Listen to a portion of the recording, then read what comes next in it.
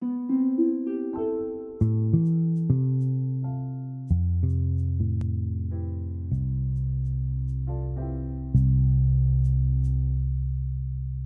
makes you say that, and or asking what's going on with math or what's going on with art, is a great routine for students to learn how to reason with evidence. And it promotes an independence because they go back to the work themselves as opposed to relying on me for a cue. And it's a routine that can be adapted to any topic. It works for me because I wouldn't just give an answer and then be like, oh, I don't know why I picked the answer, because you have to have reasons for why you picked anything that you picked. It makes my brain get more detailed and specific. Normally, some people just say the answers and they don't have backup reasonings to support it.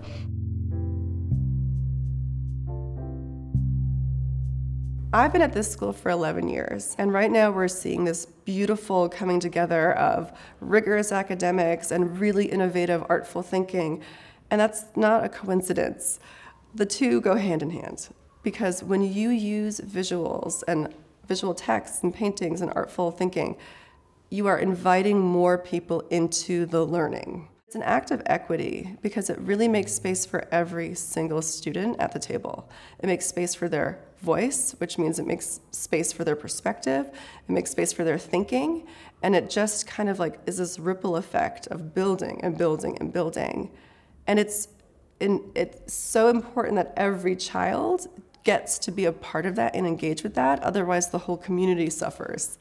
It's cool to see a picture when you walk into a class, and makes you think that you're going to have a fun class because it's like a big picture on the board. Well, I have lots of things to say.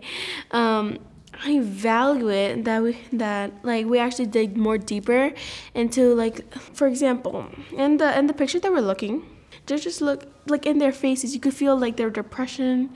You could feel the things that are inside them. And we're noticing things from the pictures and everything. But then we dug more deeper into our learning, and that's how we actually understand more things. And maybe in problems of life, we could also understand how to understand how to go more deeper into our experiences. Students just internalize them. You don't have to sort of articulate them in the classroom anymore. They are just a natural part of the student's thinking. What makes you say that?